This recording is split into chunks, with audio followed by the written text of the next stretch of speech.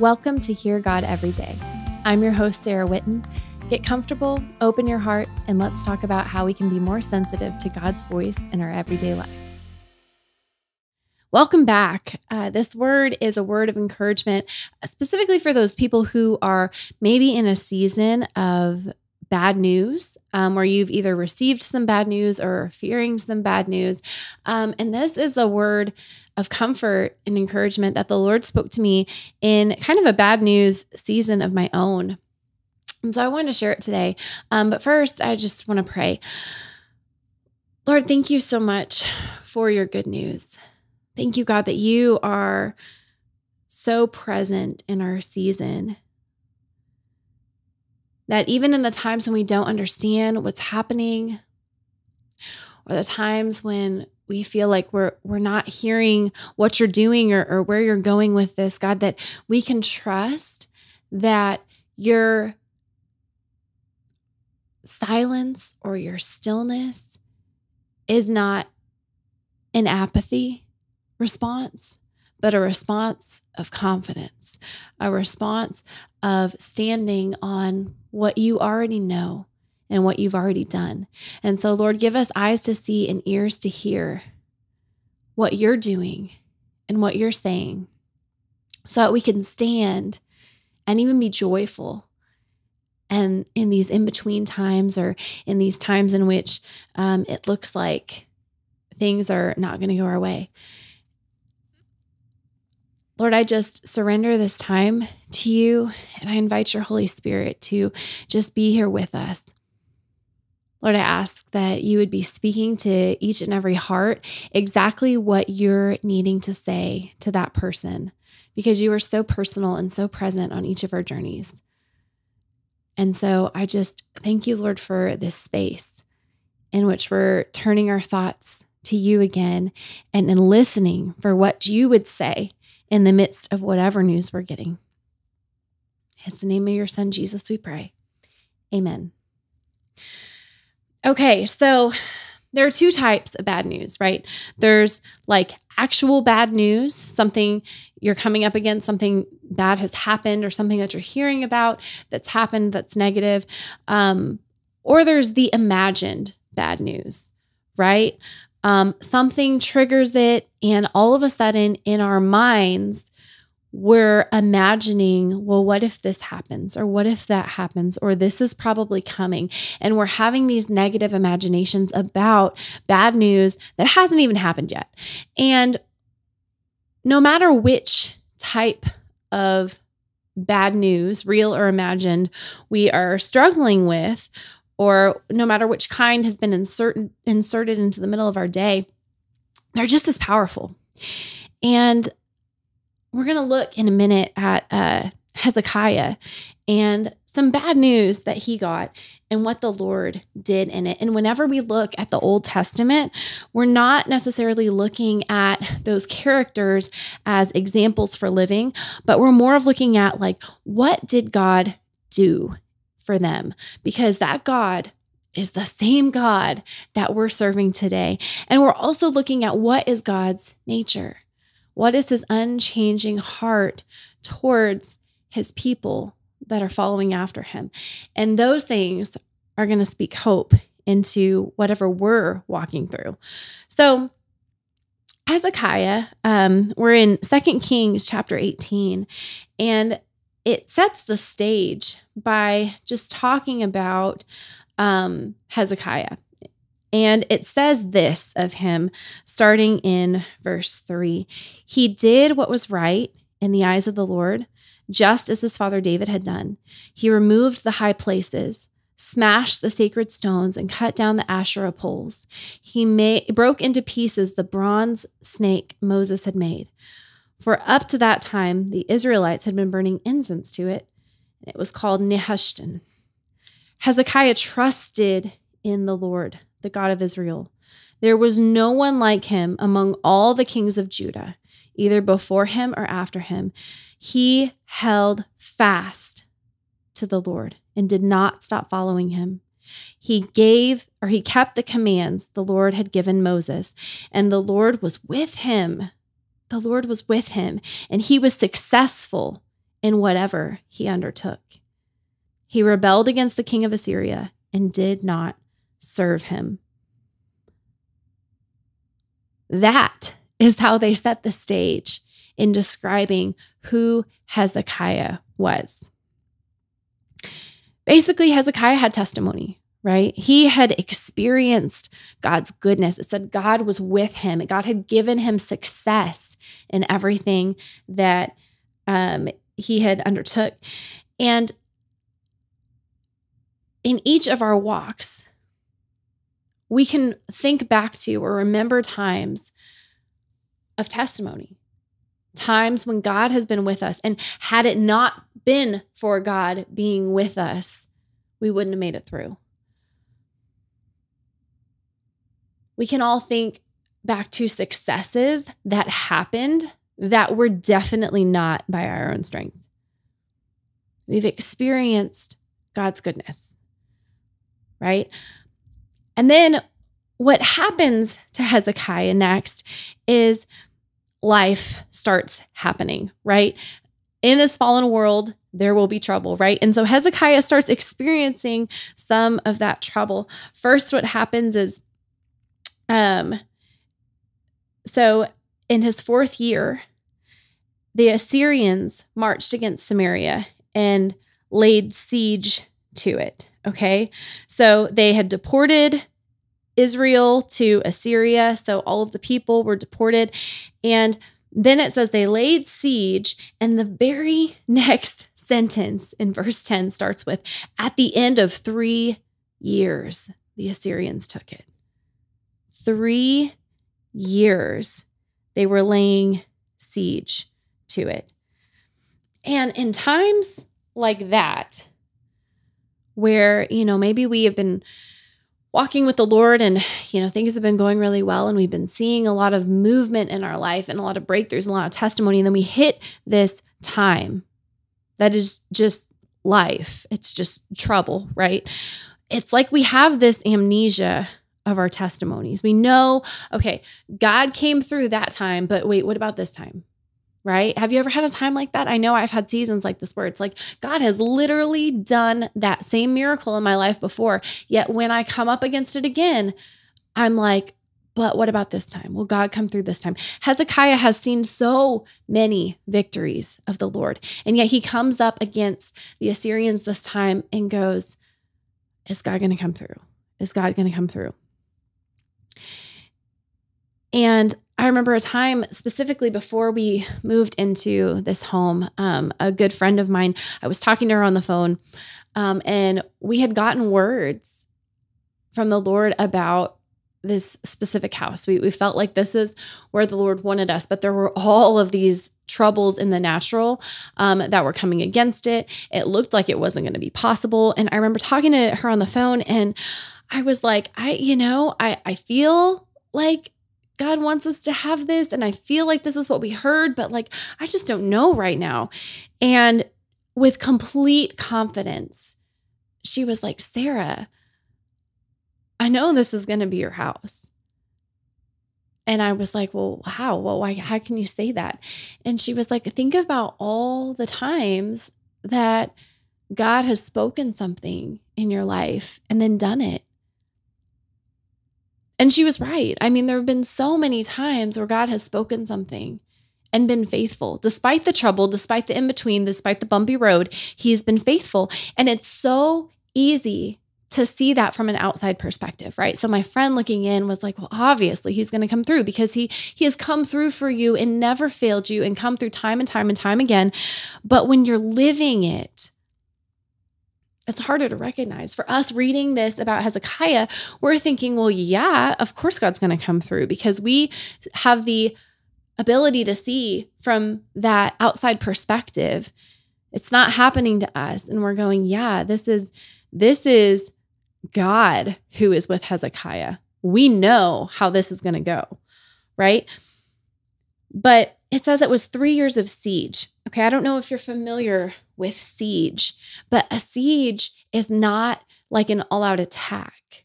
And oftentimes that's the way we expect spiritual warfare to come. We expect the all-out attack. The siege is when a city is surrounded and blockaded by an army that's attempting to capture it. And it's this slow wearing down. It's a slow deprivation of resources. And again, they're not launching an attack. They're actually waiting until that city gives up.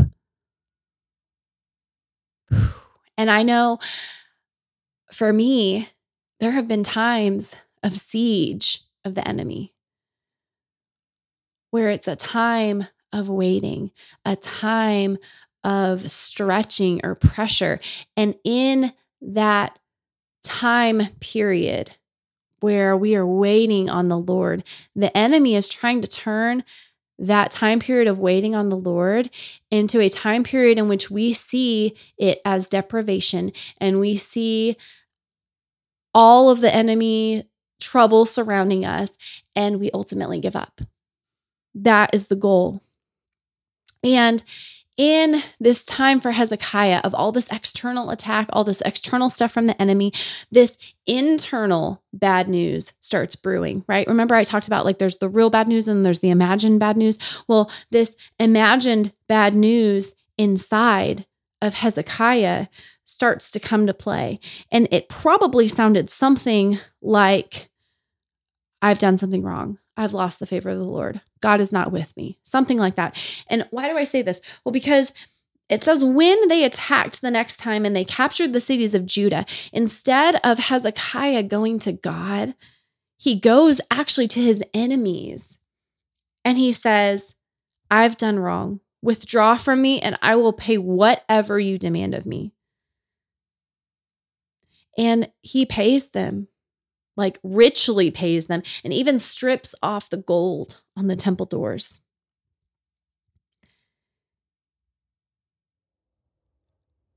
He's thinking, I'm the why. I'm the why. God's no longer with me. I must have missed it. Somehow I missed it. And sometimes in that time of spiritual siege, we do the same thing. We let the enemy convince us, I missed it. Right? But actually, if we go back to verse 12 of 2 Kings 18, it says, this happened because they, not Hezekiah, it's talking about the people, they had not obeyed the Lord their God, but had violated his covenant, all that Moses, the servant of the Lord, commanded. They neither listened to the commands nor carried them out. Okay, and this contrasts with what is said about Hezekiah. Hezekiah, it says he held fast to the Lord and did not stop following him. He kept the commandments the Lord had given Moses. Okay, so what was happening, we see in verse 12, is that he was living in a people that were wrapped up in sin. He was living in a fallen world, right? Hezekiah wasn't the why, but the enemy made him believe that he was. And we see from his response that his identity starts to get shaken. The enemy starts whispering lies to him about his identity and about his connection with the love of God. And in times of hardship, the enemy would love for us to believe lies that dislodge either our identity or the identity of God. Like either believe that we are not favored or we are not who God says that we are, or that God is not as good as he says he is. Like I said, we get the privilege of seeing kind of behind the scenes that it never says that God was against Hezekiah, right? He was just in this fallen world. But here's the hope, right? Despite Hezekiah's doubt and despite the people's unfaithfulness, still the Lord had planned his victory. Okay, so have you ever been so worn down in a season that you just say, like, I will give up whatever, please just withdraw from me. Like, come on, whatever it has to take for this spiritual warfare to be over, I'm going to do it, right? So Hezekiah is in that place. We see him say to his enemy, withdraw from me. I'll pay you whatever you demand of me. So I recently wrote an article about the wilderness times, and we notice how when the enemy comes in the wilderness, he brings the same kind of bargaining, right? So to the Israelites, he says things like, go back into slavery so that you can have meat, right? Like maybe you'll be slaves, but at least you'll be fed. Or make a golden calf so you don't have to wait on the Lord. or give up the promised land because, it's filled with trouble anyway. It would be way too hard to conquer. Just give it up. And you can hear the undertones of the enemy in the same kind of way in the words of the field commander who comes to Hezekiah, starting in verse 19. And this is what he says to him. He says, "Tell Hezekiah, this is what the great king, the king of Assyria, says. On what are you basing this confidence of yours?" Have you ever had the enemy say that to you? On what are you basing this confidence of yours? You say you have the counsel and the might for war, but you speak only empty words. On whom are you depending that you rebel against me? Look, I know you're depending on Egypt, that splintered reed of a staff which pierces the hand of anyone who leans on it. Such is Pharaoh, king of Egypt, to all who depend on him. But if you say to me, we're depending on the Lord our God, isn't he the one whose high places and altars Hezekiah removed, saying to Judah and Jerusalem, you must worship before this altar in Jerusalem? Come now, make a bargain with my master, the king of Assyria. I will give you 2,000 horses if you can put riders on them. How can you repulse one officer of the least of my master's officials, even though you're depending on Egypt for chariots and horsemen? Furthermore, I have come to attack and destroy this place, or have I come to attack and destroy this place without word from the Lord? The Lord himself told me to march against this country and destroy it. Wow. The enemy comes and says, let me bargain with you. Let me provide a way for you to have strength or control, right? Verse 23 says, come now, make a bargain with my master. That word bargain is an exchange. It's a giving something up in order to get something. So essentially it's a compromise. The enemy is calling for a compromise, and it's called a bargain. Anything is called a bargain when it is an advantageous purchase, especially one acquired at less than the usual cost. And so when the enemy is trying to bargain with you, when the enemy is trying to get you to compromise, it's because he knows what you have is way more valuable than any comfort or solution that is being offered. He knows he's going to get a bargain.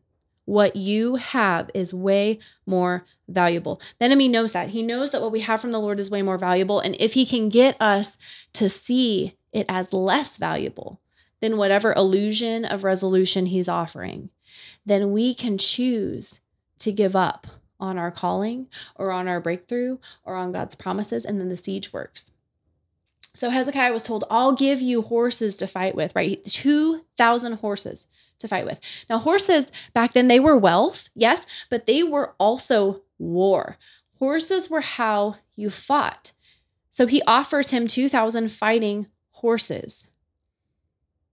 Now, you ready for this? God offers that they don't even have to fight. Okay, because spoiler alert, if you go further on in the story, in 2 Kings 19:35, it says, this is what the Lord ends up doing. That night, the angel of the Lord went out and put to death 185,000 in the Assyrian camp. And when the people got up the next morning, there were all the dead bodies. Okay, so the enemy offers him, here's 2,000 horses to fight with.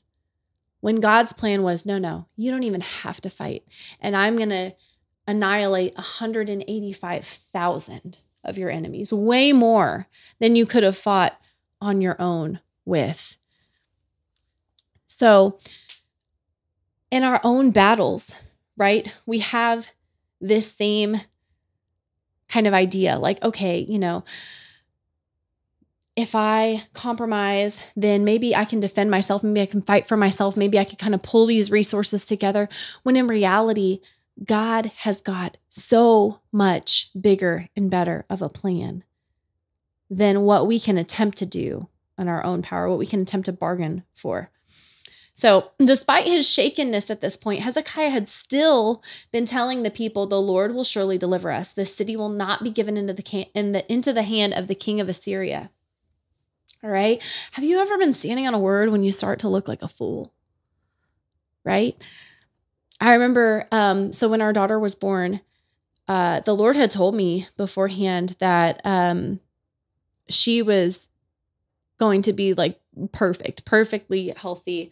And when we were walking through the process.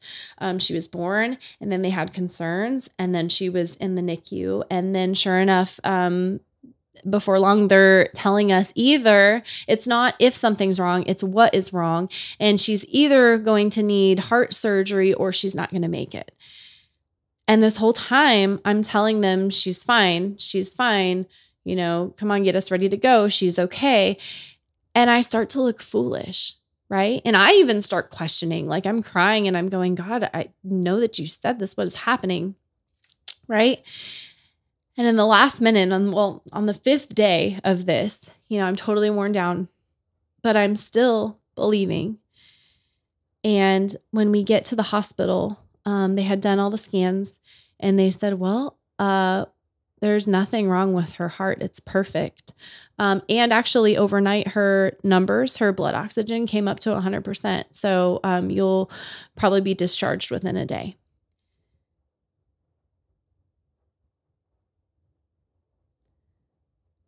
Standing on the word when everything else looks to the contrary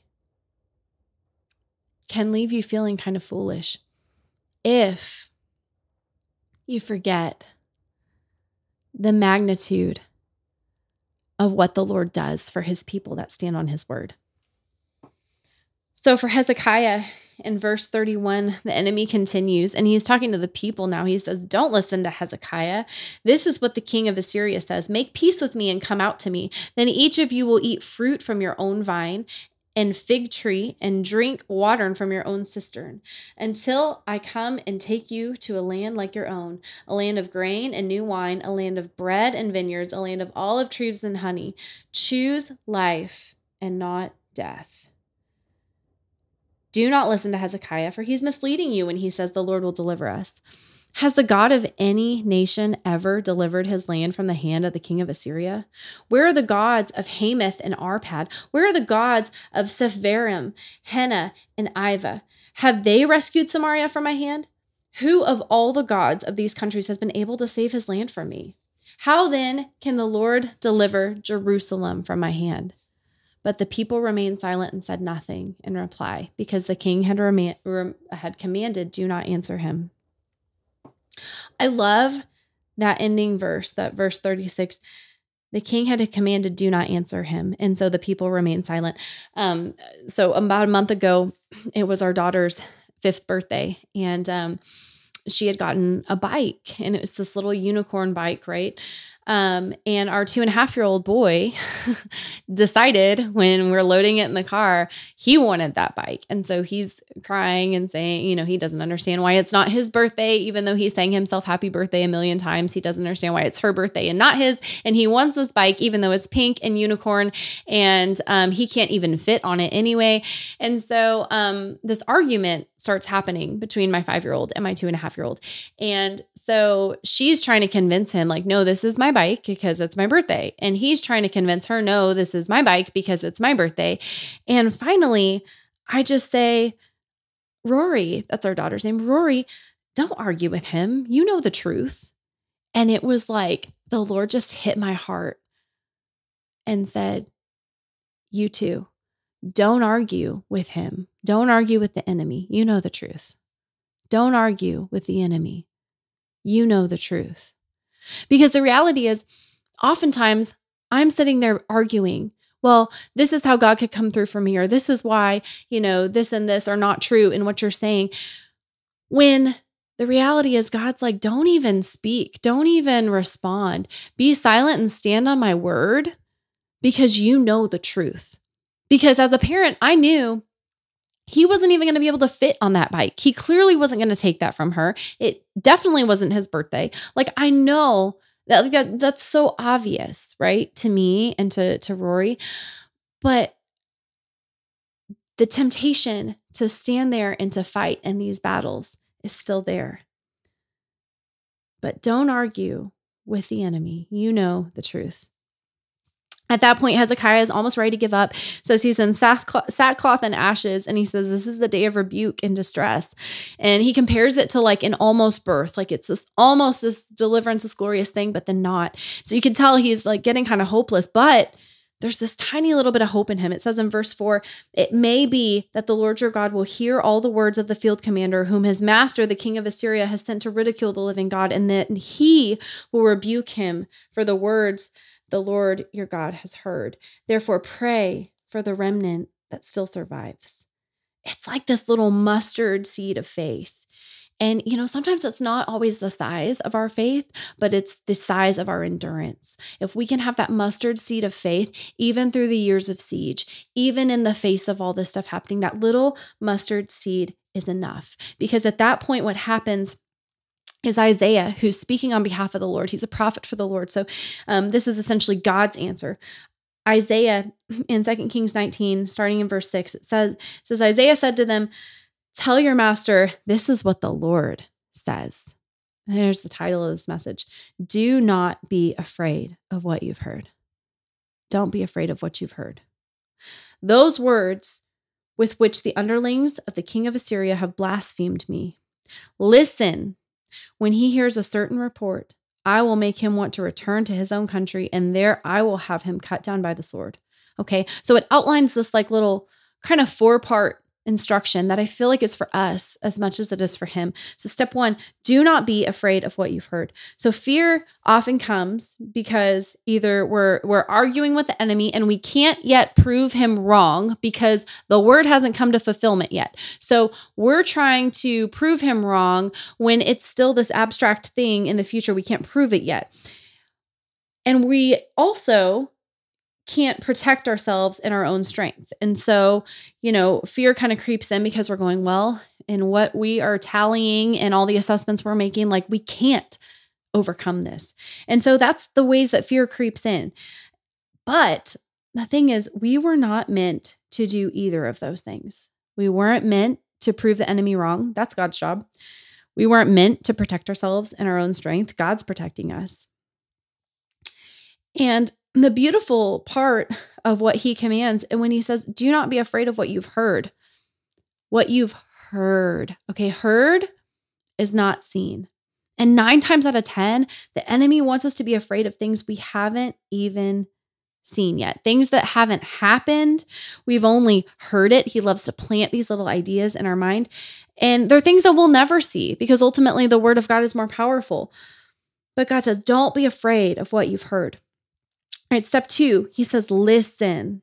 Now, if you have kids or even a spouse, sometimes hearing is not the same as listening, right? Listening is active. Hearing, you might hear the words, but listening, you understand, and there's a response that's elicited. So when my husband and I were just dating, I had fallen off a ladder at work and dislocated my knee. And so it had been like a crazy day. Like the ambulance guys were like, oh, it's our first day, which is great. And then they load me in the ambulance, and the ambulance, it's like taking a long time. They come back in and they're like, well, we have a nail in the tire. So we have a flat tire. It's going to be a minute. So I'm sitting there, and then they finally get me to the hospital, and the hospital is like, yeah, I'm sorry, we're out of ice today, but let's just prop up your knee. It was the strangest experience ever. But in the midst of this, I call Garrett, and then I call my mom, and my mom, she's a mom. So she is like, all right, I'm on the way. Well, I call Garrett and I tell him I'm like by myself here, and it was kind of scary, this whole thing happening. And I really wish you were here. He's like, oh man, I'm so sorry that happened. Yeah, I can't wait to see you. Okay, I'll talk to you later. Bye. And just hung up. And he did eventually come to the hospital. But when he did, I was like, why didn't you come earlier? Why didn't you come sooner? And he was like, well, you didn't ask me to come. And I'm like, well, okay, so you heard what I said, but the difference was he heard what I said, but the listening to what I was meaning and the action behind it were not caught. And good news is it all worked out. We're still married. Marriage is beautiful. It was great. But I could not but think of that when God is saying, don't just hear me, listen, right? What would we be doing if we were not just hearing God, but listening in a way that elicits an active response that's saying, okay, not only do I hear what you're saying, but I'm not hearing what you're saying and then just sitting around, on the sidelines as if it's not going to happen. I'm hearing what you're saying and I'm responding as if it's happening, right? Okay, step 3, eyes for the coming report. It says, God says, when the enemy hears a certain report, you know what our report is? Our report is our testimonies, okay? So there is a coming testimony that is going to make the enemy tremble.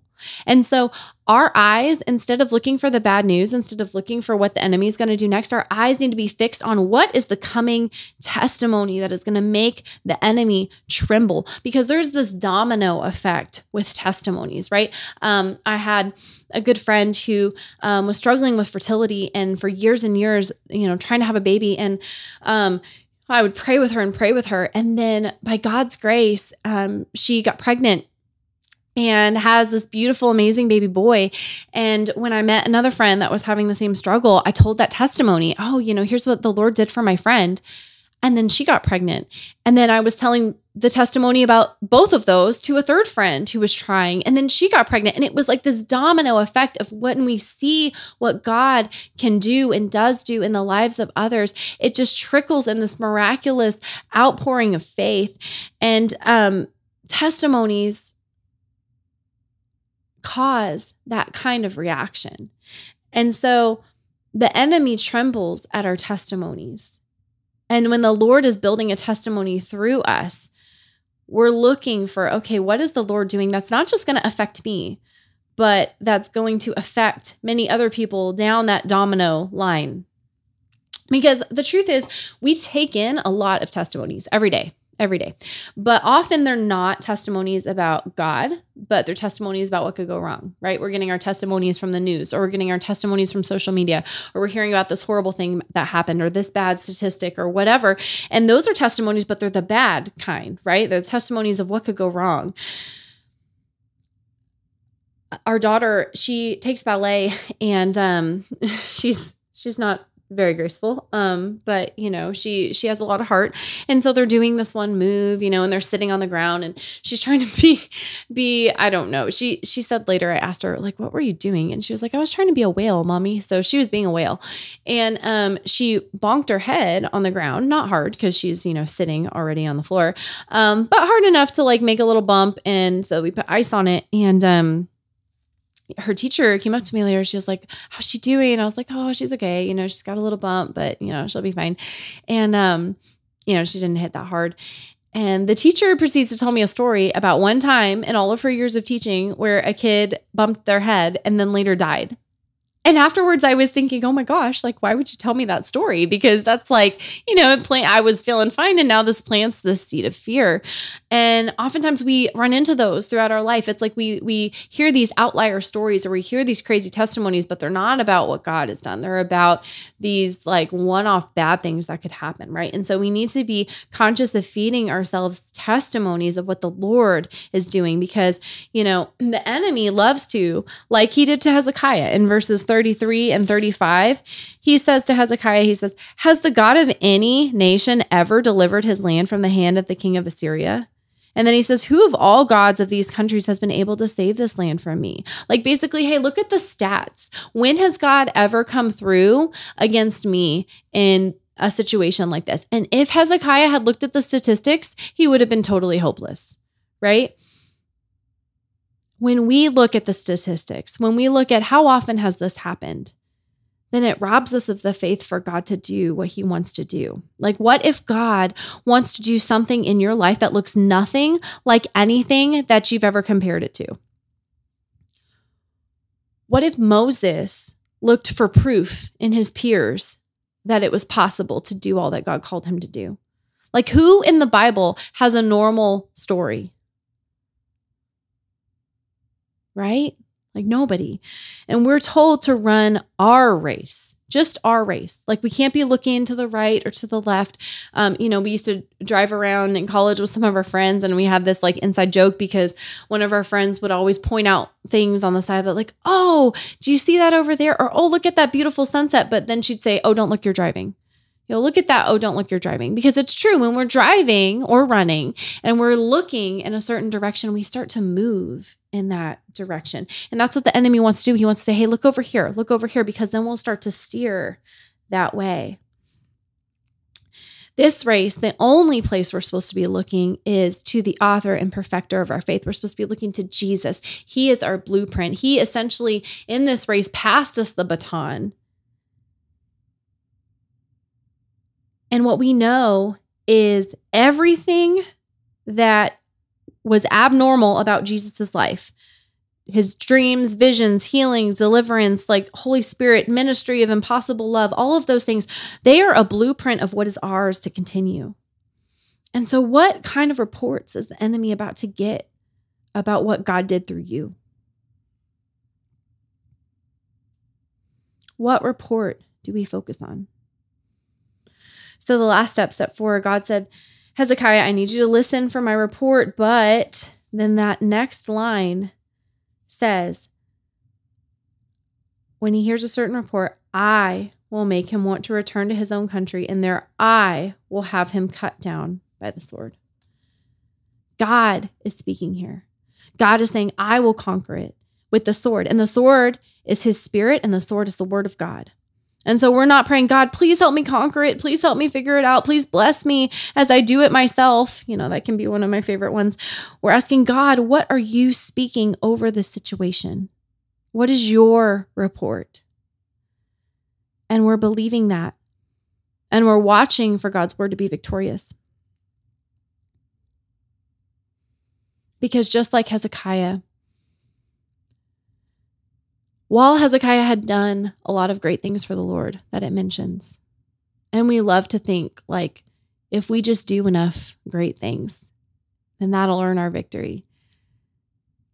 I think it's beautiful that God's victory for Hezekiah came while he was sleeping. He couldn't and wasn't doing anything except for standing with that little mustard seed of hope on the word. And then while he slept, with his little faith, God went out and God annihilated his enemies. Don't be afraid of what you're hearing. As we close today, I just want you to take a minute with the Holy Spirit and ask, what is your report? The enemy might be trying to fill your head with a lot of reports, but what is your report, Lord? Ask him, to what situation in my life are you saying, don't be afraid? Listen to me. I'll cut it off with the sword of my word.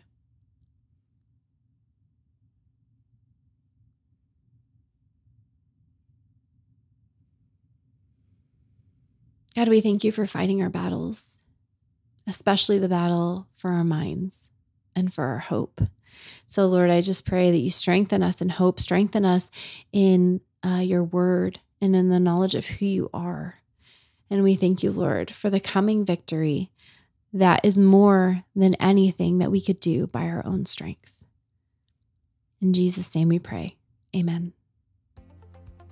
Thanks for spending time with me today. If God spoke to you through this time, visit arrowsofzion.com for writings, resources, and ways to partner with me in reaching the unreached with the gospel.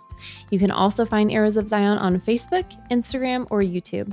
Have a blessed day, and let's meet here next week.